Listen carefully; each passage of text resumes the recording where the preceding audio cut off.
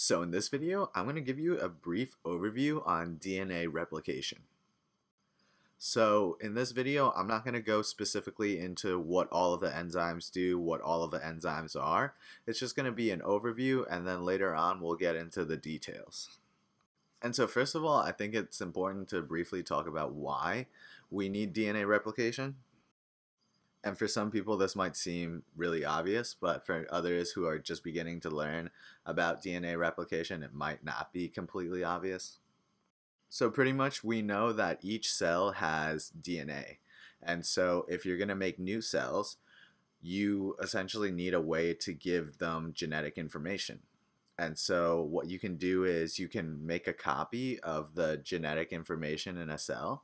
So let's say you had one skin cell to begin with, and then you wanted to make more.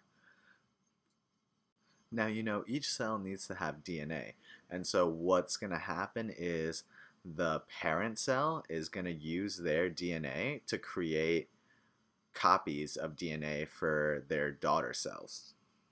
So now let's talk a little bit more about DNA replication, but let's first look at this image right over here. So you have the chromosome, and then as you get further and further, as you zoom in further and further, you're going to see that the chromosome is made up of DNA, which is this right over here. So all of this is DNA. Now, I think the most important thing that you get out of this video is that DNA replicates via a semi-conservative method. So what does that mean? Alright, so we know that DNA is double-stranded, and now we can see here there is a double-stranded DNA. So the semi-conservative method is essentially you're going to rip apart this DNA. So as you can see here, it's being ripped apart essentially.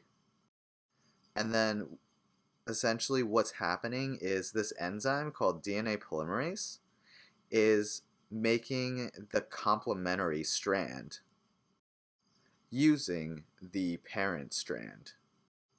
And so as we can see here, this strand over here is the parent strand.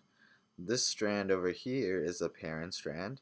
And now you see DNA polymerase is synthesizing the daughter strand over here and over here. Now this DNA polymerase is able to do this because we know which nitrogenous bases pair up with which one.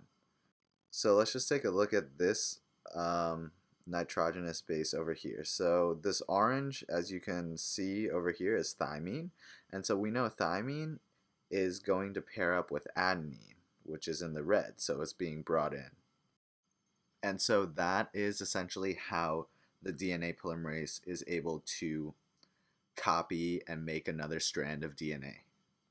So the DNA polymerase brings new nucleotides in and creates phosphodiester bonds between adjacent nucleotides.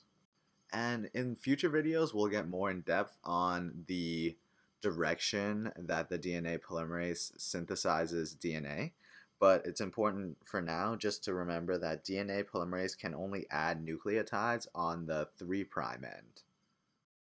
And so as a result, you're going to have one side, essentially it's going to keep adding on nucleotides, while the other side has to essentially make the strand in segments. And so the one that's synthesized continuously is called the leading strand. The one that is made in segments is called the lagging strand. But for now, this may seem really intimidating. Don't really worry about it too much right now. We'll cover it more in detail in future videos. But essentially, the whole purpose of this video was to just give you an overview on DNA replication. And so that pretty much sums it up for this video. Thank you for watching the video. I hope you liked it and found it useful. If you did, please be sure to give it a like. Comment down below if you have any questions, and subscribe if you want to see more videos like this.